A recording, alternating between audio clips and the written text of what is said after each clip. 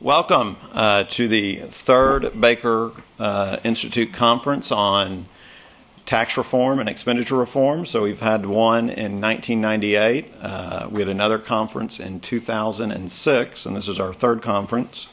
The previous two conferences have ended up with publications of volumes on tax reform.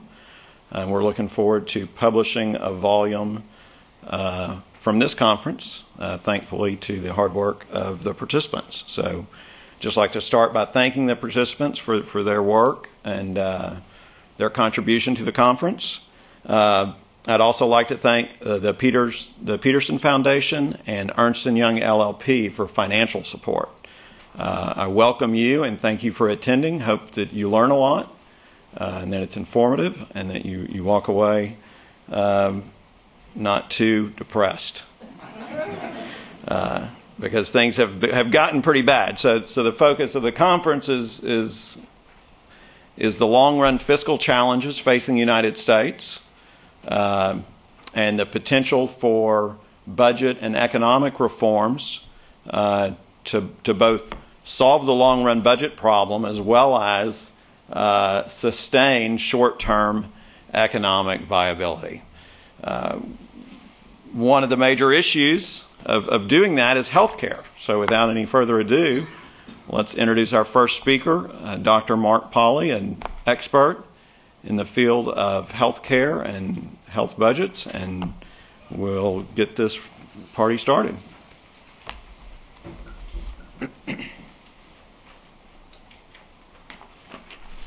Thanks, John.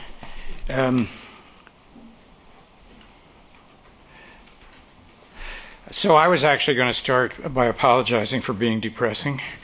John already did it, because when he first wrote me, he said, could you please give us a paper to tell us how to control healthcare spending growth and improve quality at the same time?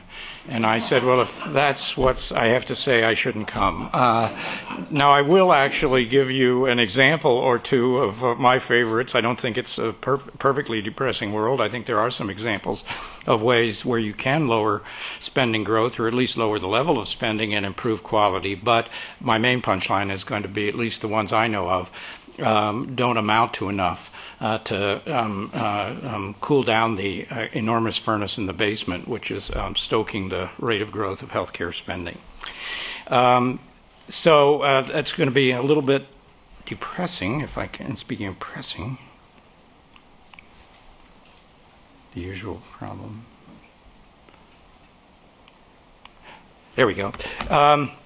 The main apology, though, that I have for being somewhat downbeat about this reminds me of the advice that was given by my econometrics professor when we were talking about forecasting. He said, always forecast what you don't want to have happen. You'll either be prophetic or you'll be pleasantly surprised. So I'm going to forecast what I don't want to have happen, but I think probably will, and at least tell you some of the options there. And I guess another way to give my last element of apology is the optimism here mostly comes in the direction of my offering you some advice on what I think is the best of a bad lot, or at least there's nothing so bad that it can't get worse if you aren't careful. So at least there may be some ways to mitigate or alleviate the problem, and I will be offer toward the end my personal opinion on ones that policies that move in that direction versus ones that I think are probably likely to make things worse. Well, for much of this audience, I know what I have to say here will be very familiar, but I did want to kind of lay out the general ideas, and there was at least one light bulb that went on for me, which I'll point to when we get there, although other people may have already noticed it, that I think helped me to think about both why we have this problem, why it's hard to solve, and in a way what the nature of the solution will be, but what we probably need to fasten our seatbelts about when we talk about solutions. So to begin with the problem is a fiscal accounting problem, as indicated there, tax or debt-financed public sector expenditures for health insurance are high and rising faster than any economic aggregate you could think of, the tax-based GDP or virtually anything else. And that's posing problems for the public budget now and more so in the future. Well, why can't we quote unquote, do something about it? Part of the problem is, well, even in terms of projections of future costs, and they're not really costs, they're spending. I have to put on my economist hat and say that. But whatever they are, however accurate we know those, we have little information on their causes or their benefits, so we don't really know what to do. So I'll try to tell you at least what I know about what to do, and we'll get there. So I thought about giving you some mind-numbing charts from the trustees' report, from the Medicare trustees about healthcare spending growth. But then I came across this chart from from Chris Conover, at Duke, which has in it actually, I think, in one slide, almost everything you need to know about healthcare spending. So you see that's a chart where it's the percentage of GDP spent on government health spending at all levels, I think, and government non-health spending. And, well, first of all, what you're supposed to notice is if we start in 1966, which is when I started in healthcare, thank goodness Medicare, as a side effect, provided some funding for PhD students to write theses in healthcare. Otherwise, I'd still be working on the incidence of the corporation income tax, and I wouldn't have had nearly as happy a life. Well, so if you begin there, as you can see, that gold bar is getting bigger and bigger over time, so it tells you what you already know. Healthcare spending is growing rapidly and growing more rapidly than GDP. Then what you can also see on this wonderful chart is the size of the gold bar is growing relative to the size of the red bar. So what it tells you is in the total government budget, healthcare is becoming a larger and larger share of total government spending. Then actually the main point that Chris wanted to make in the headline is if you set aside the creeping socialism years of 2008, 2009, roughly when the red bars jumped up, roughly speaking, there's bouncing around, of course, but roughly speaking, almost all of the growth in the share of government, share of GDP going to government, is at least accountable by, or if you counted it up, we're not sure about causation here, but if you counted it up, it's all healthcare all the time. I remember back in graduate school, I can't remember his name now, but there was an Australian economist who had the theory that when government expenditure reached 25% of GDP, it was like the fall of the Roman Empire, the whole world would collapse. I think we've blown past 25%. That's what the chart tells you. But if there's anything that's going to bring down the Roman Empire, kind of the message here, it's healthcare. What you're also supposed to notice is, because this will be important a little bit later on, is that the proportion going for non-health care, although there was this kind of flat spot in the 90s and the early thousands, has been more or less constant since 1966. And then finally, you can't see it on the chart, but if we projected it out further, what I think all projections would tell you is that not only will the total rise, but that healthcare bar will rise, and it'll rise more rapidly than the red bar for a couple of reasons. I'll just enumerate them. One is, as I'm painfully aware every day, the aging of the population. There's going to be more people on Medicare. Second, and this is actually important, healthcare spending per beneficiary, whether Medicare, Medicaid, or any other government program, also grows at a rapid rate. And thirdly, there are going to be some additional people added to two other federal programs. One, Medicaid, 15 or 20% more as the able-bodied poor are put on Medicaid. And although we're not quite sure, or I'm not sure I trust the numbers, there is the program in the Accountable Care Act, assuming it happens, to subsidize health insurance coverage for the lower middle income population up to 400% of the poverty line. I'll just editorialize and say I think the budget projections for the cost of that are way low, because I am convinced once it's in place, lower middle income people will figure out a way to configure their employment in order to qualify for those fairly generous subsidies. So you put that all together, you're looking way out in the future at some high rates of spending relative to GDP. I think most people kind of know the numbers or have been scared to death by the numbers from the trustees' report. Somewhere between 2035 and 2050, we're looking at, for Medicare spending as a fraction of GDP, a doubling or a tripling. These other components probably won't go up quite that fast, but doubling seems like a pretty good guess. And it's the end of the Roman Empire, at least according to the Australian economist. And after all, if you say the end of the world is at hand, sooner or later you'll be right. So, well, why is this true? So here's my take on it. I don't think an enemy has done this. I think, in fact, the growing healthcare spending is a result of really good news. There are two important pieces of good news. One is that people's real incomes are rising. At least they were, and hopefully they will again. So that's, I think, good news as compared to the alternative. That's what my dad told me on his 100th birthday when I said, "How is it to be 100?" And he said, "Better than the alternative." And same thing here, or just as a fact, it seems clear that when people do get higher real incomes, they want to devote some chunk of it to spending on things that will improve the quantity and quality of their lives, to the extent that they have control over that and actually have to pay for some of it. Of course, we're down to only about people paying out of pocket 10 cents on the dollar, but you can buy health care by your choice of health plan, whether you choose the latest with the mostest health plan or the wait and see when it comes to new technology health plan, neither of which actually exists, but I think ought to give people choices. But you can make a choice there. So that's the first part. Citizens want to spend more on current quality medical care as their incomes rise. And probably more important, as every health economist knows, the largest share of healthcare spending growth is attributable to what we call changes in technology, or sometimes called the residual factor, because the dirty little secret is it really is just the statistical residual after you take out the things you can identify, and we say it must be technology.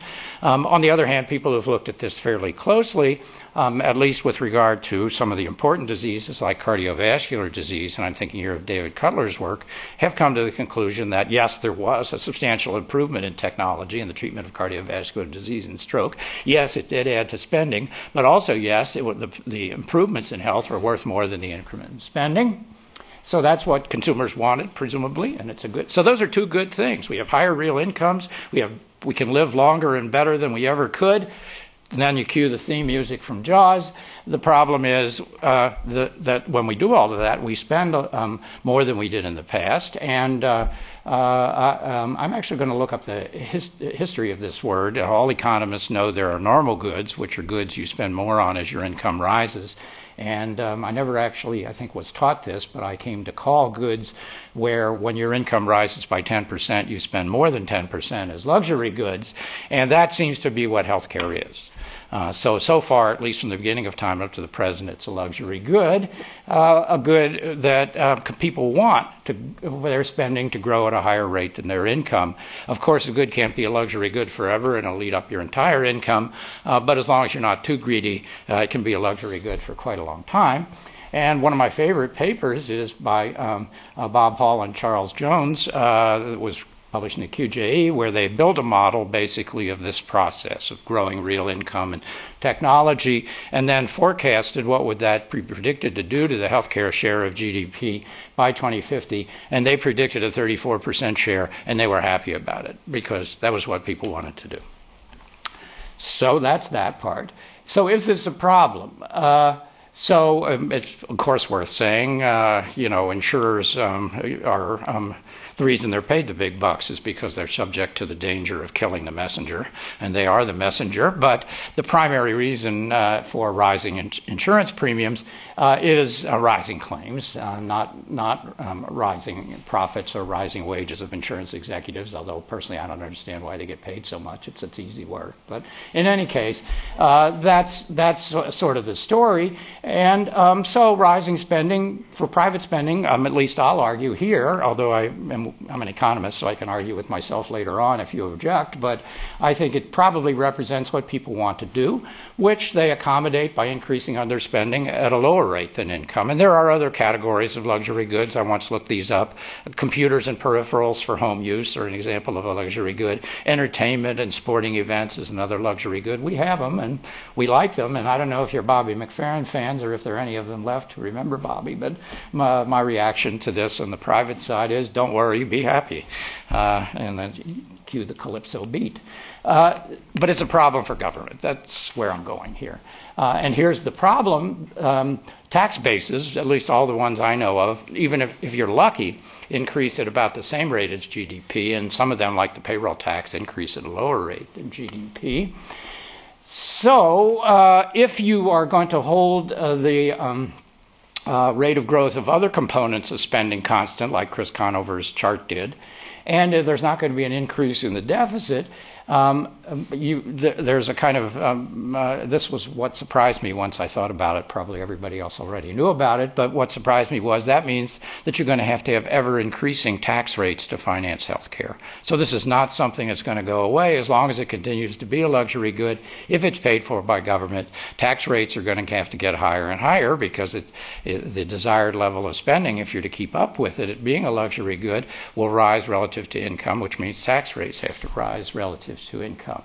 And so, to sort of understate the obvious, the public sector has a hard time with increasing tax rates, even for good things, which I think this mostly is, but for good reasons. And here's the good reasons. The first one is from my public choice days. It's my perception that public choice has a harder time than private choice in making continuous trade-offs between alternative good things. One of the maxims I remember is an old tax is a good tax, or a good tax is an old tax, and ditto for a budget. And so if you have to keep shifting budgets continuously year after year, that really causes political consternation. The second sentence there is kind of the Lake Woebegone version of a politician slogan. No category of spending should grow less rapidly than average, especially not that of my own favorite special interest or my department or whatever. And setting aside the political difficulty of making the required shifts, which are argued anyway people can do privately, it may be that the things that have to grow more slowly are private, which means the government still has a problem. It's got no place to shift it to. So that's the first part. The second part actually is smaller in space on this slide, but probably more important in terms of importance, at least in terms of my current thinking, is while rising taxes, all economists know, generate excess burden. The idea that when you make a transfer from the private sector to government, using at least all the tax bases we currently have that we think are equitable, the head tax, of course, is an exception, but we don't believe in that anymore. So using all the tax bases we currently have, people respond to the increase in the tax base not only by transferring resources to the public sector, but also by changing their behavior in ways that impose costs. Some of it's explicit. You spend more to hire tax advisors. You build a house in the Cayman Islands or whatever it might be. Some of it, actually most of it, in the empirical estimates seem to be harder to detect and somewhat more debatable, but I think the general consensus here is these things are pretty big. You supply less work or less effort, especially if you are a woman or a teenager. And I guess if you're a millionaire or billionaire, you create fewer jobs. So whatever you're going to be doing there, you're not going to be doing as much of it when it's more heavily taxed compared to when it's less heavily taxed. Estimates of this, of course, is kind of an amorphous concept. It's kind of hard to explain it to ordinary people, but economists believe they've already figured it out, so we think they must know. Estimates range from 25 cents on the dollar to 200 cents on the dollar, or to collect $1 of taxes, collect $3 in taxes, only 1/3 of it will actually, to collect $1 in taxes, you cost $2 worth of distortion to the rest of the economy. I am not going to take a position here, although after I wrote this down, I decided to go back and look at this a little more carefully, but it seems large enough to matter. And in a way, this is the translation of the Australian economist's view of the fall of the Roman Empire.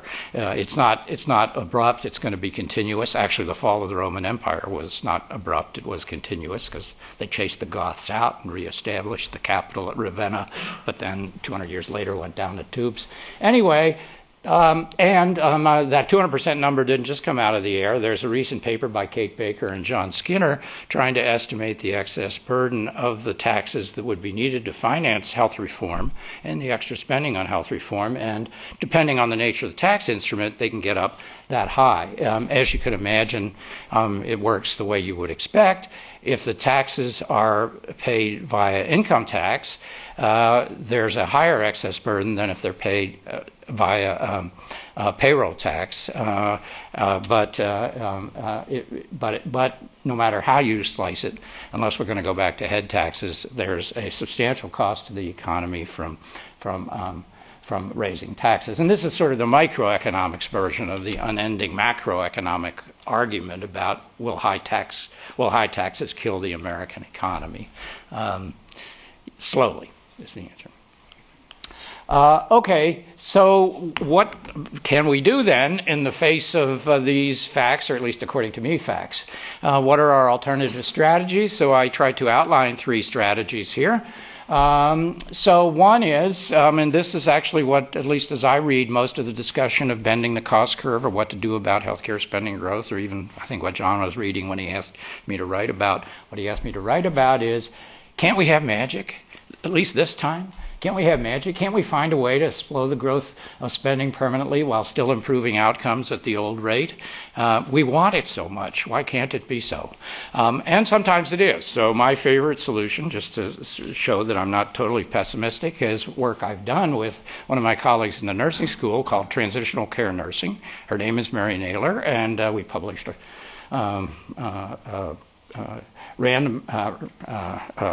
randomized clinical trials to show beyond a shadow of a doubt that if you are an old person in the hospital and we connect you with a specially trained nurse and you and your family in the hospital who will help you when you exit the hospital, that will have an enormous impact. Not only will you be happier and your health be better, but it will dramatically lower the rate of readmission to hospital, which is a slam dunk in terms of cost saving, basically because the specially trained nurse, for one thing, runs interference between the family and the doctor. And for another thing, the specially trained nurse is the person you call when you say, mother's having problems, should we pile her in the station wagon and take her to the ER? And the specially trained nurse says, no, you don't have to do that, and here's what you should do. So it seems to work like a charm. Other people are more optimistic than I. David Cutler is probably the optimist in chief here, at least as far as I know, although Mark McClellan's pretty close behind, to name some names. And a person, I guess, can have differences of opinion about this. As I've already warned you, I'm not a super optimist. The ways that I know to save money and improve quality, they should definitely be done, but they're not enough relative to the problem. And even more, and this is the absolute most important thing to think about, all the things I know of, and all the things, at least 99%, I'm going to have a slide that says this later on, that I know, that other people have written about, even if I don't believe them, are what are called level shifters.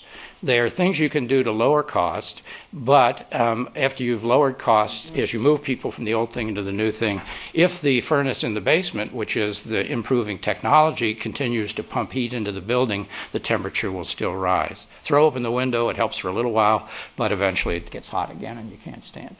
So that seems to be what's going on, and the windmill I've been tilting at for years is to tell people you ought to, not that you shouldn't pay attention to these level shifters and things like excessive administrative cost or even information technology, but you ought to pay attention to what's causing costs to grow, which is improved technology. So my simple solution to control healthcare spending is just abolish the NIH.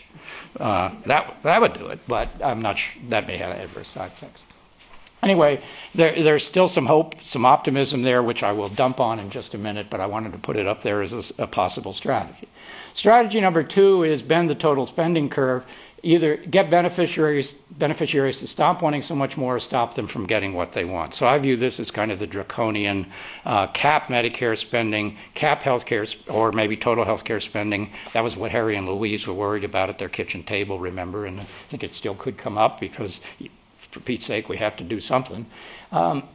Stop them from getting what they want. And then may come as no surprise, But I favor strategy 3 is, I might as well tell you, is the one I favor, which is to say let's get the public subsidy growth rate under control. And then if people want to buy new technology above and beyond that, they can, but they should use their money, not our money, or not the taxpayers' money, or more specifically, not money raised via the inefficient device of taxation. They should instead use the efficient device of reaching in your wallet or reaching in your checkbook and buying new technologies. Let me just say a few words about some of those things. The problem gets worse, though. I think this is more of a political problem, but I think it's worthwhile to rub our noses in it just so we don't get too happy. If we can bring the rate of growth of spending of publicly financed healthcare under control, which I think we inevitably are going to have to do, the problem is that if in the private side people are still viewing healthcare as a luxury good they want more of, what you're going to have is two-class medicine, or maybe multi-class medicine. Though I'm not going to waste my money on a concierge doctor, but you might. So that would be the top class. And that's going to cause political problems, I guess, or at least we have to face up to it. I think I'll say the obvious thing. It's going to be most acute if you follow strategy number 2, if you tell people you cannot, if you are on a public program, and I'm thinking especially here of Medicare. We don't mind two-class medicine for Medicaid. Medicaid already is two-class medicine. But if we put people on Medicare, on a Medicaid-like regimen, which I think is the only thing to do to control Medicare's growth, if you're not going to go to the premium support subsidy version, it's going to grow less rapidly, but there will be less for people when they turn 65 than before they're 65, and that's going to cause consternation. And who knows what's going to happen with exchanges. Well, just a few comments on the solutions, then a few comments on some other remedies, and I'll wrap up. Solution strategy number 1, a lot of great ideas out there. My fundamental view is give it a shot. Don't put the champagne on ice, but give it a shot. But this is actually a word from the actuaries in the trustees report. The generation of sufficient cost reducing, quality improving strategies in healthcare enough to slow the rate of growth of healthcare spending permanently, at least substantially, is unprecedented. That doesn't mean it can never happen, but hasn't happened yet. 90% of solutions are unproven visions. We have a randomized controlled trial for transitional care nursing, but most of these others are good ideas or things that work in certain isolated parts of the country that may not generalize to others. What works in Danville, Pennsylvania, I think is going to have a hard time in Philadelphia. Golly, I wish Geisinger would show up. And 98% are one-time, not permanent, because they don't really address the fundamental problem. Solution strategy 2, I'm not in favor of this, but it may be inevitable for poor people. I think we're already doing that, at least some states are, for poor people. And again, if we're going to deal with that excess burden cost, we probably have to look forward to doing it for more poor people. For Medicare, this implies future reimbursement policy that says to providers, and I gave this talk at the Penn Health System to the executive suite yesterday, but they said they already knew this was going to happen. The government's going to come to them and say, here's how much money you have, do the best you can. That's all the money we've got. Don't tell us you can't do it. You can do something for this money. Just do it as gracefully as you can. We're going to bundle it so you can't raise extra money by wiggling around. We're just going to pay it per person that's signed up with you. Does that violate what we were promised? We senior citizens, I don't know, but the lid will blow off, I think. That's my prediction. Then my favorite is, which I made a contribution to in 2004, although there are other people who talked about premium support well before that. You have an implicit voucher. There is actually an implicit voucher already present in Medicare. It just at the moment is tied to the cost of the government-run program, but it could be hooked on to something else. You limit the growth in the tax finance voucher to what taxpayers decide they can afford, given excess burden cost. Some rough calculations I made in 2004, I want to give you some good news, said that if we take Medicare spending at today's rate, we freeze it in real terms, meaning we keep it up with economy-wide inflation, so we're not taking anything away from my demographic. Whatever we got, we're allowed to keep. we can almost make it with current tax rates because the excess growth of the elderly population is just about equal, if you're something of an optimist, to the growth in productivity in the working part of the population. Plus, let's throw in a few immigrant workers, or maybe a lot of them, to make payments. And we should all have, not we, beyond me, but some people should have more children who will eventually become workers. So the basic focus of this is to say we're going to make beneficiaries pay, but we're only going to make them pay for new technology, not existing technology. We are going to guarantee something. And so the criticism that this will cause a reduction in support for Medicare, I think, is unwarranted, because the alternative of keeping up today's Medicare is impossible. So my own view is, if we followed strategy 2 and made Medicare kind of look like the DC public schools, that would probably erode support a lot more than keeping up at least a modicum of public support for the entire Medicare population, but asking those people who can to pay a little bit more. And so that was my idea, and a lot of other people, including Paul Ryan, have talked about this in various ways. Means test the supplement. Don't means test the whole thing, but means test the supplement. Warren Buffett and I will have to pay for new technology if we want it, but only if we want it that much. And he's a modest person, and so am I, so maybe we'll decide to go with the old technology. Then we choose among plans using different cost effectiveness rules for the adoption and use of new technology. I think my vision, this is only a vision I have after a few beers, but it is something like there would be different Medicare plans out there.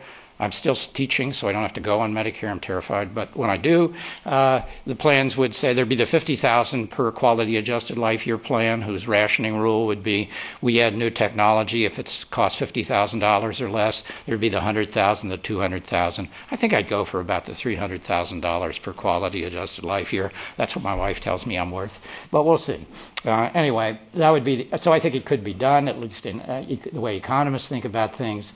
I won't talk about these things too much, other than to say it's tricky to means test Medicare and to raise a lot of money there because of the phenomenon that even upper middle class people, once they turn 65, their income goes away. And so it's hard to raise a lot of money there, and I don't know an easy answer to that. And then I'm on the side of the angels here to do two other things, which is tax resource guzzling Medigap plans, which impose costs on the public Medicare plan, and get rid of the private insurance tax exclusion.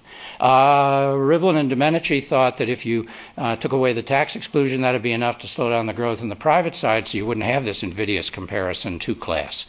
Maybe. I don't know. I kind of doubt it. I won't talk much about this, just shows what you could do with means testing. So that's the good news. You could do something in terms of the share of GDP. But I do need to say, even to get down to 40%, you're down to 400% of the poverty line among seniors. That's about $58,000 a year. So to make well-off seniors pay more for their Medicare, you have to define well-off to include people that don't think of themselves well-off, even if they might have been well-off before they went and retired. Is there magic in competitive markets? There's no stronger defender of competitive markets than me, but I part company with Representative Ryan by imagining that you can wave the magic wand of competition and all your problems will go away. Give it a shot, again, is my view here. Let's have more competitive markets and see what they do. I guess I didn't actually put the main benefit of having competitive markets down there, which is if we did have them, then at least a market-oriented economist would be able to stop whining. And we could see whether the rate of growth of spending that people would choose in competitive markets was a higher or lower rate than what it is now. And if it ended up being a high rate still, that must mean it's because they want it and they've chosen it in well-functioning markets.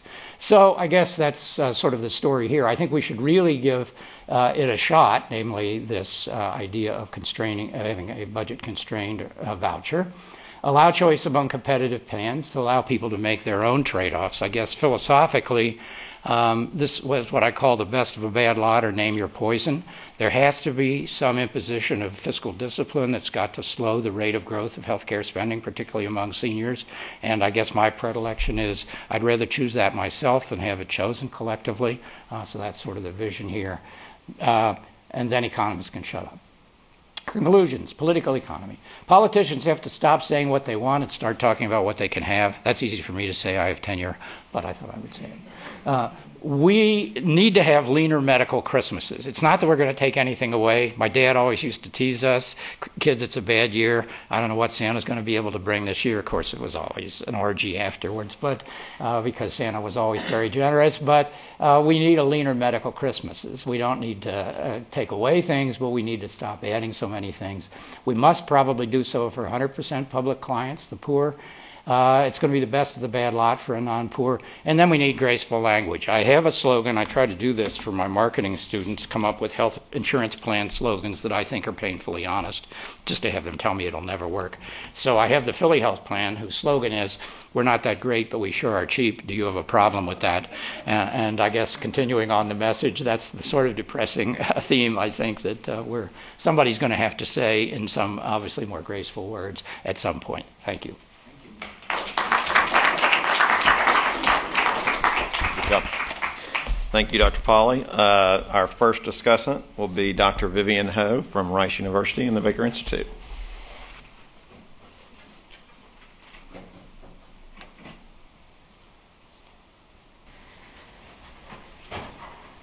Thanks, John. I was delighted that to hear that Mark accepted the invitation, John's invitation to come here and speak. Because he really is a unique combination in terms of someone who understands the health insurance markets and demand for health insurance so well, plus, as you can see, his knowledge of public finance. So it was really a pleasure to read the paper that he prepared for this particular talk. So what Mark explains to us is the underlying sources of medical spending growth, and in particular, if you remember, technology plays an extremely important role, both in terms of new technologies that have been introduced over the last 2 or 3 decades, plus greater use of high technology in general by patients. And the other thing which I hadn't known was the issue of higher wage growth in the healthcare industry. So higher wage growth than in other sectors of the economy. So we actually are seeing higher incomes for physicians and for nurses and other types of providers, which I thought was sort of a fact which is not made well aware amongst health economists. And of course, you saw his graph from Dr. Conover, the current growth rate. All I could say is just easily it's going to bury us, or the end of the fall of the Roman Empire. And publicly financed increases in medical spending are just inefficient. Okay, so that's what we know, and the solution that Dr. Pauly proposes is that we should specify 2 spending growth rates, all right? One for low-income individuals, so those who are going to need 100% subsidies from the government to receive their health care, which is the poor and the near poor. And then we want to be specifying the growth rate that we're going to agree on to finance publicly for the rest of the population. And the idea with that particular growth also being means tested, and those who can afford it, who want more luxury health care, are going to be spending out of their wallet, which certainly makes sense in terms of services.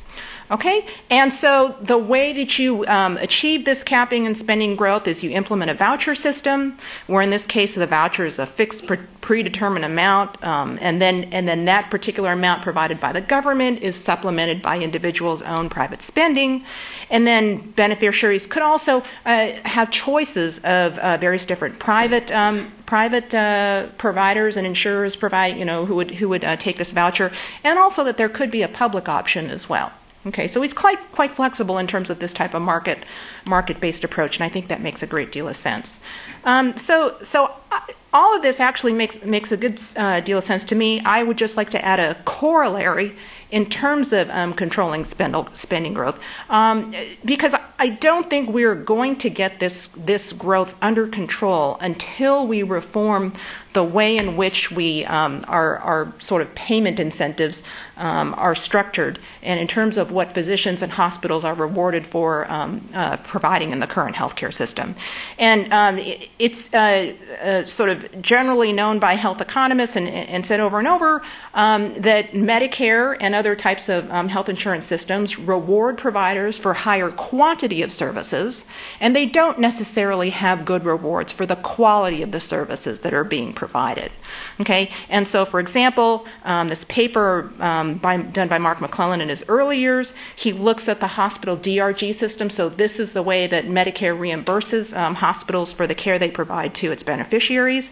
All right, DRGs were meant to be providing a fixed reimbursement for a particular type of diagnosis. So if a patient came in, for example, with a heart attack, then there should be a fixed payment rate regardless of how long the patient stays and what types of resources are utilized. And as long as you give a reasonable amount of reimbursement, you'll get hospitals to admit these patients, and it gives incentives for hospitals to control their costs, because then they would keep the profits, which is the difference between the DRG reimbursement rate and their particular costs. Okay, but it turns out this DRG system, when it was structured, was not structured all that well, and so actually 40% of DRGs are not for a diagnosis. They're actually for a particular procedure, and many of these reimbursement rates are quite generous. And so so you can actually, for example, the example I give here is open heart surgery. You get much more reward for doing more open heart surgeries, but you don't get so much reward, for example, for saying, well, we're going to medically manage this particular patient, even though clinical guidelines actually may make sense that it would be better to medically manage a particular patient with a heart attack or do something less aggressive, such as an angioplasty. Okay, so that's the way the current reimbursement system is structured. And it's the same thing with physicians. They get more reimbursements per service. Okay, and it's based on sort of CPT codes, which are structured by the AMA, and not necessarily for the quality. So they're going to get more reimbursements, a cardiologist, for doing angioplasties and EKGs and all these types of procedures, whereas what we should be trying to do is reward these particular physicians for monitoring these patients early on, getting them to lower their cholesterol, practice better diets, and stop smoking. And there are just no financial incentives built into the current system to get physicians to behave that way. Okay, so what this creates is inefficiencies in the healthcare system, and I've just got a couple of examples here. For example, there's been a study which has looked at spinal pain patients or back problem patients, and the real cost is increased of caring for these patients increased by about $1,500 over the course of 8 years. But they went on and measured 24 different measures of outcomes for these patients in mental health, physical functioning, work school limitations, social limitations. They were all worse. Okay, every single measure that they could think of actually became worse. So where did our money actually go to? Another example from a different study, only 44% of Medicare patients had stress tests prior to angioplasty. Okay, even though this is recommended by guidelines by the American College of Cardiology and the American Heart Association, that these patients should be receiving stress tests before receiving aggressive treatment. And you look at that, Medicare pays for over 800,000 of these procedures per year, and they're $10,000 to $15,000 each. Okay, lots of examples you can find in the medical literature of cases where physicians are encouraged to, well, not really encouraged, but there certainly seems to be a good financial payoff to practicing in medicine in this way. Some other examples: growth in the use of high-tech diagnostic scanning due to physician self-referral. Okay, so physicians can self-refer these patients to their own clinics to make additional money off of these diagnostic tests. The Wall Street Journal looked at intensity modulated radiation therapy for prostate cancer patients and couldn't justify the growth that they spotted. Okay, and so I think there's the point where perhaps Mark and I might disagree is the issue of the proportionality of these increases in inefficiencies. I actually do think they do proportionately explain increases in medical cost growth over time. And that's because as the technologies become more complex, there is more asymmetric information between the patient and the provider.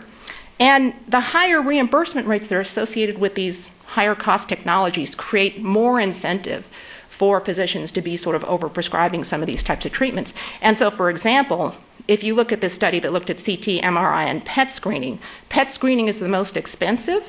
And this particular study I found a 400% increase in growth of PET screening over the course of 4 years, whereas it was only a 50% increase in MRI and CT scanning over that same time. In terms of the IMRT therapy for prostate cancer patients, Medicare reimburses about $40,000 per patient for that treatment, whereas prostatectomy is only $16,000. Okay? In that particular study, the Wall Street Journal found the clinical guidelines specify you shouldn't be providing IMRT to patients who are 80 years or older, and the particular practice they looked at actually treated 91 patients over the age of 80 with this. Okay? So I'd like to be a little bit more positive, and in some of the statements that Mark McClellan makes about healthcare and where we can go in terms of these particular provider incentives. So you'll see this quote here: stronger incentives for consumers to choose less costly insurance plans, coupled with reliable evidence on their quality and cost, may lead to greater uptake of benefit designs that provide much larger financial rewards to consumers who choose more efficient care. In turn, this could create much stronger pressure and a more favorable environment for more meaningful provider payment reforms to take hold. And so up here are listed some of the various different types of payment incentives that Mark McClellan talks about in a paper, and a recent paper just this year in the Journal of Economic Perspectives. And these are actually all mechanisms that are built into the Affordable Care Act: pay for reporting, pay for performance, bundled payments, and accountable care organizations, and capitation. Now, to be fair, Mark McClellan says in this paper, in the early trials, they're not. It's not as if they give you huge savings right away, but he is optimistic that some sort of that as we sort of build these types of reimbursement systems into Medicare and we learn more about them, that we will be able to achieve some reasonable cost savings. And it's going to, as always, economists try and create incentives, and then we sort of put them into the real world, and they don't sort of work the way we like. But I do think that this type of payment reform is an absolutely essential supplement to the type of voucher system that Dr. Polly proposed, and I hope that people consider that more. It's sort of, it's not just a health insurance problem here; that it's also a question of how we actually reimburse our physicians and our hospitals. Thank you. Thank you, Vivian. And our second discussant is Dr. Andrew Rettenmeyer from Texas A&M University.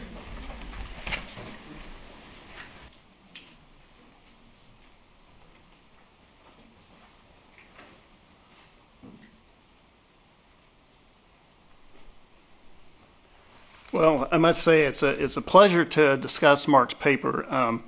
I've read numerous papers by Mark over the years, and this one, like the other ones, is really well written. You'll learn a lot, I think, in the process. And for the non-economist, he puts things in ways that are quite understandable and explains kind of complex ideas that you puzzle with your students, and when you try to explain it to a non-economist, he does it really well. So we've kind of gone through the main ideas already. But again, the main idea is that medical care is a superior good, a luxury good. It rises more rapidly than spending rises more rapidly than income. Since we pay for it publicly, that's the problem. If we pay for it privately, there are other things that we spend more on as our income rises, and we don't think about that. But government payers account for about 45% of the national health expenditures, and when you couple that with the tax expenditure on the employer tax exclusion, you're looking at another $200 billion. So the end result is healthcare spending will grow as a share of GDP with rising real incomes, even if we just keep the government's share of payments constant. And then there's the discussion of the excess burden that to get $1 takes more than $1, and it rises the more we take. So one thing that Mark suggests is that a natural place to limit growth in spending would be through these tax finance vouchers for Medicare patients. So I must say that before I put up the next slide, I am a little cautious in doing so because I'm going to put up a slide that shows the healthcare spending as a percent of GDP. And in Mark's paper, he writes, correct evaluation is not helped by the silly share data, and instead should be based on asking about comparative value of resources used in medical care.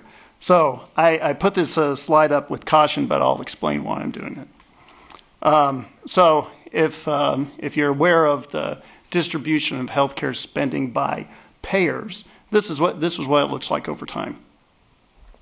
I take away from that yes, when you just look at the percent of GDP spent on healthcare spending, that's totally consistent with the idea that it's healthcare is a luxury good, and we're going to shift our consumption bundle towards this. But I think there's a lot of moving parts, especially in the form of who pays for healthcare. I think the most telling in my mind is what happens with out-of-pocket spending. It remains pretty constant over this entire time period, whereas private health insurance, Medicare, Medicaid have been growing. As a share, when we just look at the shares, if we now just say what's happened to out-of-pocket spending as a share of total personal healthcare spending, you can see that's been declining throughout this time period. So I guess some economists have looked at this for quite a long time, trying to attribute how much of the growth is due to different sources.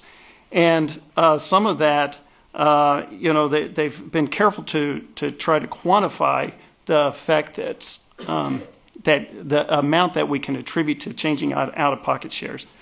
I think we can continue to look at this and think about what's happening to the real price of healthcare consumption at the point of consumption, at the point of purchase. It hasn't changed that much in real terms. So this next slide is just a continuation of the slide that Mark put up. But what I did here is just borrowed something from the most recent CBO long-term budget outlook, and this is non-interest spending, and it's only federal government, not the state and local and federal like Mark's slide had. But as you can see, it is all, most of the things that we'll be talking about in this conference have to do with this rise in the healthcare spending, and that's where it's coming from in the past and in the projections.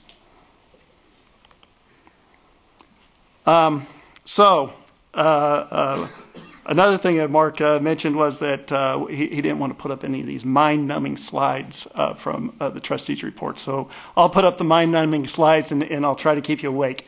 What I want you to see here is just a contrast between the 2009 and 2010 Medicare trustees' reports, pre-Affordable Care Act score and the post-Affordable Care Act score. You can see they're quite different. And that's a consequence of the assumptions that went into making the forecast. And, the trustees and CBO try to score things as per current law. So current law would get us to this lower line, as expected by the Medicare trustees, and primarily from the Office of the Actuary. In terms of unfunded obligations, we're talking about the changing the debt structure. These are not necessarily government debts, and they're just differences in flows quantified at a single point in time. But you can see that the Affordable Care Act, if we believe the projections, really changed the future debt structure, the future expenditure structure that the United States federal government faces. But that's the caveat. But before I go on to that, this is one of the things that also was pointed out in Mark's paper was what would happen in the event that the Affordable Care Act strictures on it maintains the sustainable growth rate, and it requires productivity adjustments that really scale down the growth in spending. Well, this is what would happen with Medicare spending per beneficiary divided by national health expenditures per capita. And you can see that you would get a system that in the top line, the blue part is history, the green part, the top green part is the future based on the 2009 trustees report, but the lower line is based on what would happen with the 2010 forecast. You can see they'd be quite a bit lower than the rest of the spending. So the real question is, when we look at the strictures that are in the Affordable Care Act, will they be realized? Primarily, will the sustainable growth rates be maintained? We know that Congress keeps repealing those. And will the productivity adjustments stipulated by the Affordable Care Act be enforced? Well, this is what also came out at the same time as the 2010 trustees report. The trustees, the actuaries actually put out an alternative forecast, the blue line, the dark blue line. Remember, the original was 2009. The after Affordable Care Act was scored, you get the lower blue line. But they said, we don't think that's going to happen. And what we think is going to happen is the blue line. And they made sure that they made that point and referenced it numerous times. In fact, in the trustees report, there's over 17 times that they say, the things in this report are unrealistic and or implausible. These forecasts are the same forecasts, but done by the CBO in the same time period. Pre-ACA, pre-Affordable Care Act CBO, they think healthcare spending will grow much more rapidly than the trustees do. And so you can see that it depends on who you look at in terms of who you look at for the forecast. You can see that the CBO is more optimistic about spending growth or less optimistic about the cost to the taxpayer. I always like to put this up. When we think about how long have we known about the problems that Medicare might impose on the future? Well, this came from 1964, Wilbur Mills. He was talking to the Kiwanis Club, and he said, in practical terms, this is before the passage of Medicare, and when Medicare was only being thought of as just hospitalization insurance. He said, in practical terms, this meant that if the hospital insurance system, which would be created by the bill, the one that was being considered, was to remain sound, the taxable wage base would have to be increased by $150 each year. Clearly, this would be the case of the tail wagging the dog. Well, that's where we are right now. And that's maybe where we've been. The Congress would be left completely hamstrung with two alternatives: a total program that we know is actuarially unsound, or a commitment into the indefinite future to a steady but wholly uncontrolled increase due to the Part A part of the program. And he says he couldn't be part of it. The next year it passed. So I guess the questions that, when we look at the reforms that are outlined on the demand side, that are primarily on the demand side from the ones that Mark has outlined and that have already been discussed, will they stick better than the ones that the trustees say, I don't know if that's going to happen? And I do think that they will. I do think there's a way that we could even build in a benefit formula that's like Social Security's benefit formula, that's somehow based on your past earnings, so that you can't end up in retirement without having known well what your annuity payment might be that goes into your paying for your voucher. I think it can be something that's pretty well defined, and we can then have something that's both that we can forecast and that has longer legs in terms of staying in force. So that's it. Thanks. Thank you. All right, so we started a little late, and now we're running a little late, but that's okay because I built in some excess time for today. The reception doesn't start till 5:30, so we're going to go just a few minutes over here. I wanted to ask Dr. Pauly to come back up in case anyone has any questions, and then he can also respond to the discussants if he wishes. So, questions, Dr. Aaron, and then we'll go on the top row. I have two comments. One is technical and one is more broadly philosophical. The technical comment is I think all of the statements that healthcare is a superior good are wrong, and demonstrably wrong based on current research. It is certainly the case that healthcare spending has grown more rapidly than income in the past, but the definition of a superior good is not an examination of time series. It's a reference to the income elasticity of demand. And I think the best available research indicates that the income elasticity of demand for healthcare is well under 1. So I think it's important to distinguish the source of the growth of healthcare spending, which is partly rising income, partly it's been rapidly increasing insurance coverage, and a very large part, as I think everybody has emphasized, is technology. That's just a technical point. The broader point, though, politicians know that you win the debate and you structure the discussion by the way in which the issue is framed. This is a conference about the fiscal difficulties that the nation faces in the future. Fiscal difficulties are public spending, less revenues, there's a gap, and we have a problem. But the discussion so far has focused on healthcare spending. Healthcare spending isn't just public, it's private plus public. There's a system. And the thing that unites both elements of that system is the fact that the vast majority of Americans today, and virtually all of them in the future if the Affordable Care Act takes effect, will be insured. And insurance, as we all know, intends to anesthetize the price system. That's what it does. It's built that way.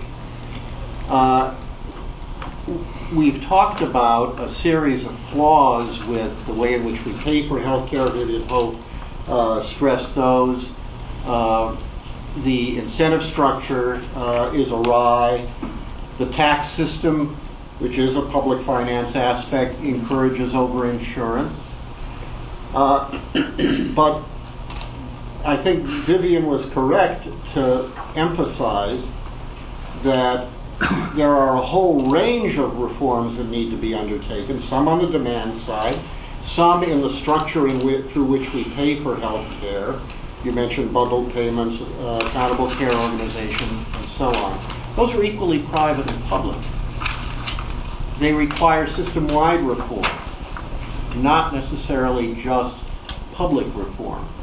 If one is talking, I think rather casually, Mark, as you did, about creating a two-class healthcare system, you are raising something that is of really fundamental importance given the history of our nation and the fact that 50 years ago, the nation in effect made a commitment to try to produce something approaching standard care even for the elderly, disabled, and poor, something that had not previously existed. That is a profound commitment, and moving away from it is something that I think we need to think really hard about, and it is a political decision, quintessentially, more, I think, even than it is an economic decision. And so I think treating it as somehow as a kind of a mechanical exercise that one would achieve by replacing Medicare with vouchers, for example, oversimplifies what's involved and I think fails to come to terms with something that's really of profound social, political, and philosophical importance.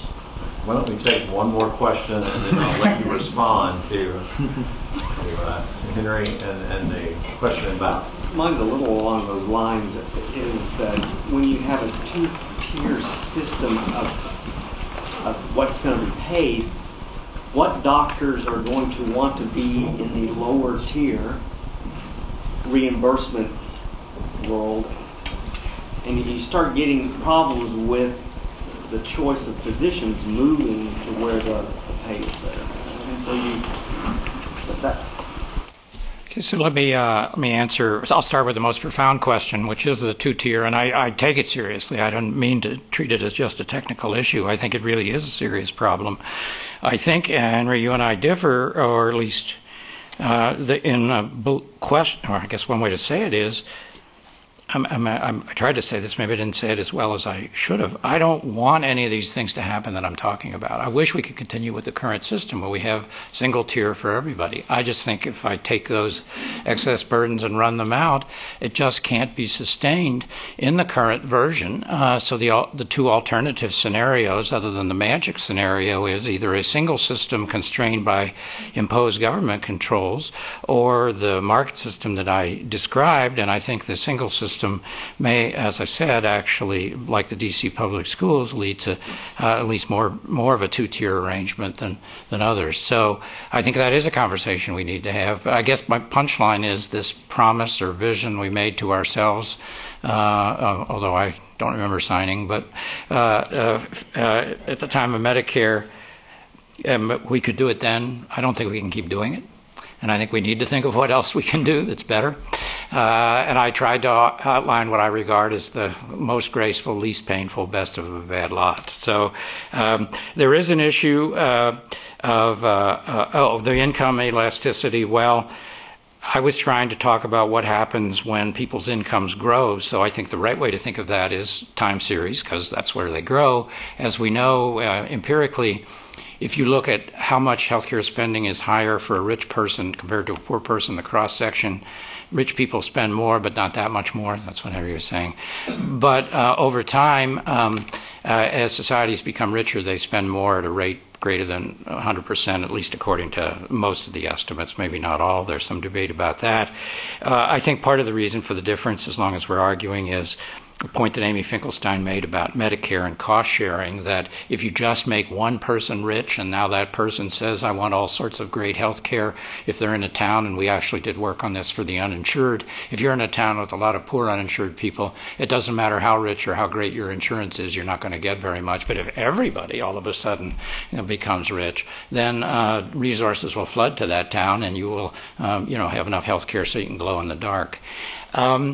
The point that Vivian made, I think, is right, that, and I was trying to talk about bundling as a step, although I'm an economist, so I'll argue the other side.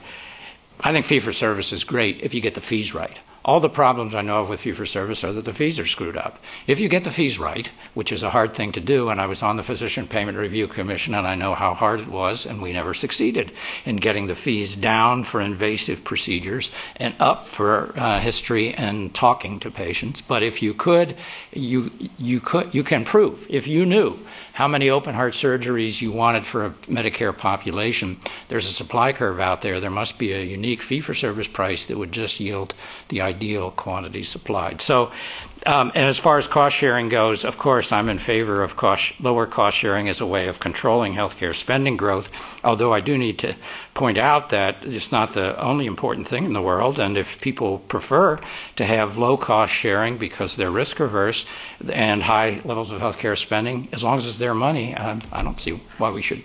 They don't have to have health savings accounts if they don't want to. I may think it's stupid, but that's a good thing about markets. It allows people to be stupid. I guess the point that Andrew made about the Medicare trustees sort of reinforces reinforces my decision not to talk about that report in great detail, that it all depends on the assumptions that you're willing to make about the effectiveness of these various cost containment devices. And I tend to be pretty much of a skeptic, but as I said, give it a shot. What does make me upset, though, and shakes my faith in the power of capitalism and greed, is why private insurers, if this is such a great thing, why haven't they already done it, for Pete's sake? A few have. They were called HMOs, and Hollywood pilloried them. I refused to debate Denzel Washington about HMOs, but we probably would have talked about bundled payment. But there is, I think politically, my impression at the moment is that the private insurers are terrified and don't want to get out ahead of Medicare. They want Medicare to take the heat for anything that's going on, but that's my amateur politics. Yes, sir.